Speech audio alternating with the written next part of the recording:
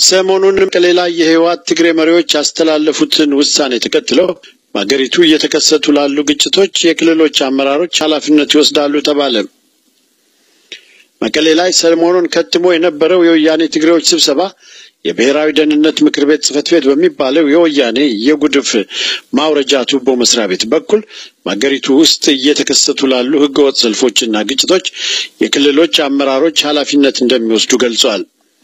በመቀሌው ምክር ቤት ላይ እንደተዶለተው ከሆነ የክልሉ መሪዎች እንደቀድሞ ለመታዘዝ ፍላጎት የላቸውም። በተለይ ደግሞ በኦሮሞቹ አካባቢ ፖሊሶችን ጨምሮ ከህዝቡ ጋር እየተባበሩ ነውና ካሁን በኋላ ክልሎች በሚባሉት አካባቢዎች ሁሉ የክልል ፖሊሶችም ሆኑ መሪዎች ከህወሓት ትግሬዎች በቀጥታ የሚተላለፍላቸውን ትዕዛዝ የማይፈጽሙ ከሆነ በራሳቸው ላይ እርምጃ መውሰድ ያስፈልጋል የሚል ውሳኔ እንደወጣ ነው የተሰማው። ለዚህ እንደበግ በፈለጉት ጊዜ እየተጎተተ የሚወጣው ኃይለማርያም ደሳለኝና የመከላከያ ሚኒስትር ነው የሚባለው የትግሬዎቹ የክፉ ቀን ቁማር ካርታ ሲራጅ ፈጌሳ ለግማሽ ቀን በታሰበው ያለፈው አርብ ስብሰባ ላይ የክልሎች አመራሮች እየተካሄዱ ያሉ ህገወጥ ሰልፎችንና ግጭቶችን ማስቆም አለባቸው፣ የአሸባሪዎችን ባንዲራ ይዘው ህገወጥ ሰልፍ የሚያደርጉ አካላት እንዳሉ እናውቃለን ያለው ሲራጅ ፈጌሳ ይህንን እንቅስቃሴ የክልል አመራሮች የማስቆም ግዴታ አለባቸው ብሏል። እንደሚታወቀው ባለፉት ሰሞናት በተደረጉ ህዝባዊ ተቃውሞዎች ላይ ሁሉ ተገኙ የተባሉት የግጭት መቀስቀሻ ባንዲራዎች የተያዙት በየአካባቢው ነዋሪ በሆኑ የትግራይ ተወላጆች ያገዛዙ ደጋፊዎች እጅ ሆኖ ሳለ ዛሬ የወያኔ ትግሬዎቹ አገዛዝ በሲራጅ ፈጌሳ በኩል የራሱን ወንጀል በክልል መሪዎችና ፖሊሶች ላይ ለመለጠፍ እቅድ የያዘ ይመስላል።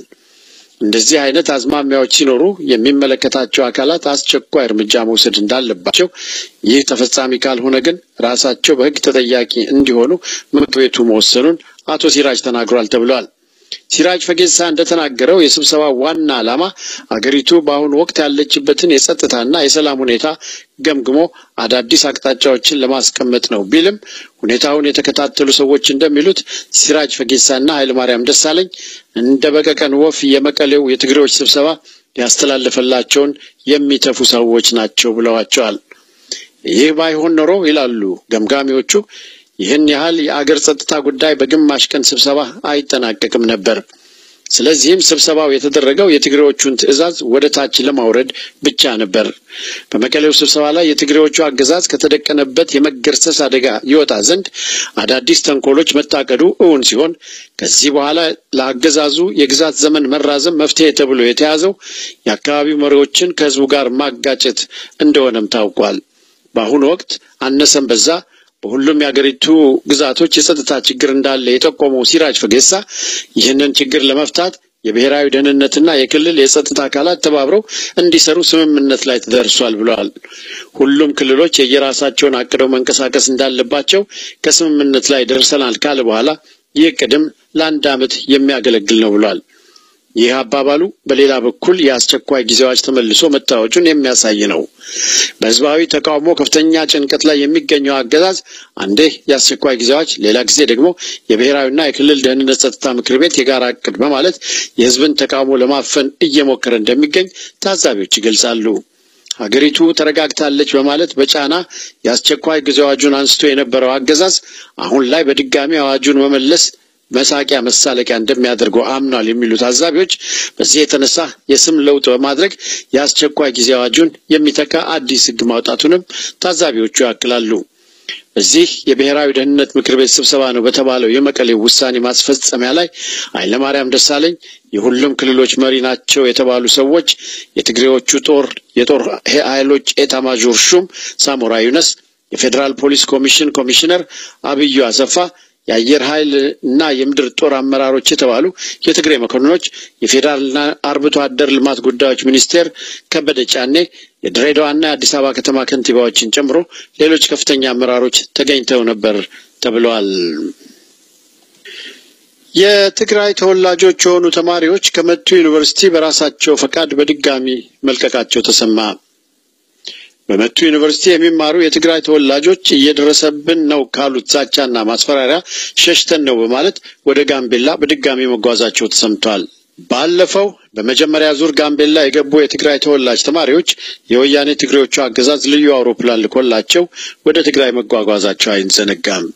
በአሁኑ ጊዜ የትግራይ ተወላጅ ተማሪዎች ከመቱ ዩኒቨርሲቲ መልቀቃቸውን የግቢው ኃላፊዎች አምነው የገለጹ ሲሆን ሆኖም ተማሪዎቹ ከዩኒቨርሲቲው ለመልቀቅ የሚያበቃ ችግር ግን አልነበረም በማለት ለቢቢሲ አስረድተዋል። ቢቢሲ አነጋገርኳቸው ያላቸውን ተማሪዎች አባባል ጠቅሶ እንደዘገበው ከሆነ ተማሪዎቹ በማንነታቸው ላይ ያተኮረና ያነጣጠረ ፍተሻ በሌሎች ተማሪዎች ይካሄድብናል ያሉ ሲሆን በዚህም ምክንያት ከ150 ኪሎ ሜትር ርቀት ላይ ተጉዘው ጋምቤላ እንደገቡ ገልጸዋል። በተማሪዎቹ የተገለጸውን እውነትነት ባይኖረውም ባለፈው አንድ የትግራይ ተወላጅ የመቱ ዩኒቨርሲቲ ተማሪ ህዝብን ከህዝብ የሚያጋጭ ጽሑፍና የኦነግ ባንዲራ ይዞ በመገኘቱና ይህንንም የመቱ ተማሪዎች ደርሰውበት ስለተጋለጠ የዩኒቨርሲቲው ኃላፊዎች ከአካባቢው ፖሊሶች ጋር በመሆን እርምጃ እንደወሰዱ ይታወሳል። ኢትዮጵያ ውስጥ ከቅርብ ጊዜ ወዲህ ቋንቋ ተኮር ጥቃት በተለይ በብዙዎች ላይ በአማራና በኦሮሞዎች ላይ ሲፈጸም ተስተውሏል። በዚህ ነገር ተኮር ጥቃት በምስራቅ ኢትዮጵያ በጅጅጋና አካባቢዋ በኩል ልዩ ፖሊሶች አማካይነት በኦሮሞዎች ላይ የደረሰው ጭፍጨፋና በደቡብ ምዕራብ ኢትዮጵያ ግዛት ላይ በተለይ በኢሊባቡር በቡኖ በደሌ በመቶ የሚቆጠሩ ንጹሃን የአማራዎች ህይወት መጥፋትና በመቶ ሺህ የሚቆጠሩ ደግሞ ለመፈናቀል እንደተገደዱ ይታወቃል። ህወሓት መራሹ የትግሬዎች አገዛዝ ሀገሪቷን በቋንቋና በዘር ከፋፍለው ከመግዛቱ ባሻገር በነገዶች መካከል ልዩነትን በማራገብ ነገድ ተኮር ግጭት በሀገሪቷ ውስጥ አስፋፍቷል ሲሉ ታዛቢዎች እየተናገሩ ሲሆን በዚህም ሂደት የትግራይ ተወላጆችም በተቀረው ሀገር በነጻነት መንቀሳቀስ እንዳቃታቸው ሲገልጹ መሰማት ጀምሯል። ይሁንና በጎንደር ከዓመት በፊት ተነስቶ በነበረው የህዝብ እንቅስቃሴ አገሬው ምንም ሳያደርስባቸው በፍጥነት ጎንደርን ለቀው በመውጣት አልጀዚራን በመሳሰሉ የዜና አውታሮች ስሞታ ሲያሰሙ የነበሩት ራሳቸው የትግራይ ተወላጆች ናቸው። የጎንደሩም ህዝባዊ አመጽ የተነሳው የትግራይ ገዢ አባይ ወልዱ ጎንደር ከተማ ድረስ አፋኞቹን በመላክ ኮሎኔል ደመቀ ዘውዱን አፍኖ ለመውሰድ ባደረገው ጥረት ምክንያት እንደሆነ ይታወቃል። ስለሆነም እንደተለመደው ከላይ ከህወሓት ገዢዎች በሚሰጣቸው መመሪያ መሰረት የትግራይ ተወላጆች በሌሎች ብሔረሰቦች መካከል እየገቡ ተማሪውንና ህዝቡን ለማጋጨት በሚያደርጉት ትንኮሳ እስካልቆመ ድረስ አንዳንድ ችግሮች ሊገጥማቸው እንደሚችል ታዛቢዎች እየተናገሩ ናቸው። በምዕራብ ኢትዮጵያ ባለችው ኢሊባቡር ውስጥ ብሔር ተኮር ግኝትም ሆነ እይታ እንግዳ እንደሆነ ይታወቃል። በመቱ ዩኒቨርሲቲ ቋንቋ ተኮር ችግር ከመከሰቱ በፊት በቡኖ በደሌ በአማራ ተወላጆች ላይ በደረሰው ጥቃት ከ10 በላይ መገደላቸውና ከ3000 በላይ በተፈናቀሉበት ወቅት በኦሮሚያ ፖሊስ በሚባለው በተወሰደው ምርመራ በክልሉ የህወሓት ትግሬዎች ተወካይ የሆነ ኃይሌ ኪሮስ የተባለ ግለሰብ በቤቱ ውስጥ በርካታ ቦምብና መሳሪያ ከመገኘቱም በላይ በኮምፒውተሩ ውስጥ ሊገደሉ የተወሰነባቸውን የ38 ሰዎች ስም ዝርዝር ማግኘት መቻሉ ተገልጾ እንደነበር ይታወቃል። የወያኔ ትግሬዎች ተወካዮችና ኃላፊዎች በእያንዳንዱ የብሔር ግጭት ጀርባ እንዳሉ እየተጋለጠ በመጣበት ወቅት በመቱ ዩኒቨርሲቲ ያሉ የትግራይ ተወላጆች ተማሪዎች ህልውናችን እንፈራለን በሚል ወደ ጋምቤላ እንደሸሹ ተገልጾ እንደነበር አይዘነጋም። ጥቂት የትግራይ ተማሪዎችም በልዩ አውሮፕላን ወደ መቀሌ መጓዛቸውን ገልጸናል። የትግራይ ተወላጅ የመቱ ዩኒቨርሲቲ ተማሪዎች በዚህ ሳምንት አጋማሽ ላይ ከሳምንት ቆይታ በኋላ ከጋምቤላ ወደ መቱ ዩኒቨርሲቲ ለመመለስ ያደረጉት ሙከራ በማን እንደተደበደቡ ባይታወቅም የተሳፈርንበት አውቶቡስ በመደብደቡ ወደ ጋምቤላ ተመልሰናል ብለዋል። መጀመሪያውኑ ከዩኒቨርሲቲ ለቀው እንዳይወጡ ነግረናቸው ነበር የሚለው የዩኒቨርሲቲው ቃል አቀባይ አቶ ኦልቀባ አሁንም ቢሆን እነሱ እንደሚሉት ሳይሆን ወደ ዩኒቨርሲቲ ተመልሰው ትምህርታቸውን እንዲቀጥሉ ከተማሪውና ከመምህራን ጋር እየመከርን ነው ሲል ተናግሯል። የጸቡና ግጭቱ መንስኤ የመቱ ዩኒቨርሲቲ ተማሪዎች እንደተናገሩት ከሆነ ተማሪው ሁሉ ወደ ቅጥር ግቢው ሲገባ የሚፈተሽ ሲሆን የትግራይ ተወላጆቹ ግን ምን ጊዜም መሳሪያ ስለሚታጠቁ ተለይተው ስለማይፈተሹ ተማሪው ይበልጥ በጥርጣሬ ሊያተኩርባቸው እንደተገደደ ይገልጻሉ። ለሩዶልፍ ግራዚያኒ የአዲስ አበባው ጨፍጫፊ ሐውልት ማቆሚያ ቦታ መሬት የሰጡትና መታሰቢያውን ያቆሙትን ከንቲባ በእስራት እና በገንዘብ ቀጣ የጣሊያን ፍርድ ቤት። ሩዶልፍ ግራዚያኒ በአዲስ አበባ ነዋሪዎች ላይ የ3 ቀናት ጭፍጨፋ በማካሄድ ከ30,000 ህዝብ በላይ በ3 ቀናት ብቻ መፍጀቱ ይታወሳል። እንደ አውሮፓውያን አቆጣጠር በ2012 ከሮም ከተማ በስተ ምስራቅ 50 ኪሎ ሜትር ርቀት ላይ በምትገኘው የግራዚያኒ ትውልድ ትንሽ ቦታ የኦፊሌ ከተማ አባትነትና ክብር በሚሉ መጠሪያዎች ተሰጥተውት ከ$160,000 ወጪ ለግራዚያኒ ሐውልት መቆሙን ተከትሎ የጣሊያን ፍርድ ቤት ድርጊቱ ለፋሽስቶች ሐውልት ማቆም ነው፣ ይህም ህገወጥ ተግባር ነው በማለት ሐውልቱን ለማቆም የተጉትንና ያስተባበሩትን ግለሰቦች በስርዓትና በገንዘብ መቅጣቱ ነው ከወደ ጣሊያን የደረሰው ዜና የሚያመለክተው። የመታሰቢያ ሐውልቱን እንዲቆም አድርገዋል የተባሉትን የከተማይቱን ከንቲባ ኤርኮሌ ቪሬ ፍርድ ቤት 8 ወር እስራትና የ120 ቅጣት ሲጥልባቸው ይህንን ሐውልት እንዲቆም አድርገዋል የተባሉ ሁለት የአካባቢው ተባባሪ የምክር ቤት አባላት ጊምፔሮ ፎርሶኒ እና ሎሬንዞ ፔፐሮን እያንዳንዳቸው የ6 ወር እስራትና የ80 የገንዘብ ቅጣት ወስኖባቸዋል።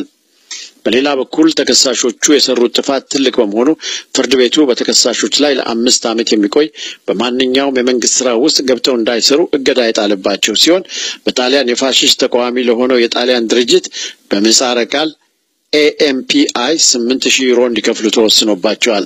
በሌላ በኩል ካርቦሎ ኮሮሺኔ የተባለ ጣሊያናዊ ውሳኔ እልባት እንዲያገኝና አጥፊዎቹ ተገቢውን ቅጣት እንዲያገኙ በማድረግ በኩል ትልቅ ጥረት በማድረግ የኢትዮጵያ ባለውለታ መሆናቸውን አስመስክረዋል ሲል ዓለም አቀፍ ህብረት ለፍትህ የኢትዮጵያ ጉዳይ የተባለው የኢትዮጵያን ማህበር ገልጧል።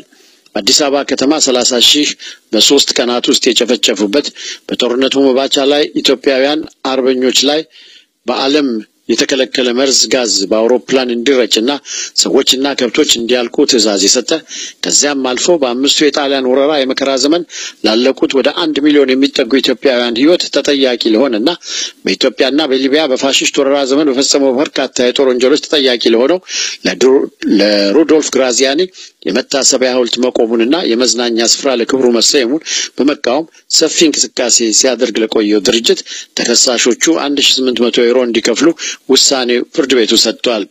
ውሳኔውን ተከትሎ ዓለም አቀፍ ህብረት ለፍትህ የኢትዮጵያ ጉዳይ የተባለው የኢትዮጵያን ማህበር የጣሊያን ፍርድ ቤት እንዲህ አይነት ውሳኔዎችን በማስተላለፉ ለኛ እንደ ትልቅ ድል እንቆጥረዋለን ብለዋል። የተከበራችሁ አድማጮቻችን የዛሬ ዜናዎቻችን በዚሁ ተጠናቀቁ። ዜናውን ያቀረብኩላችሁ ደምስ በለጠ ነኝ ከአማራ ድምጽ ራዲዮ።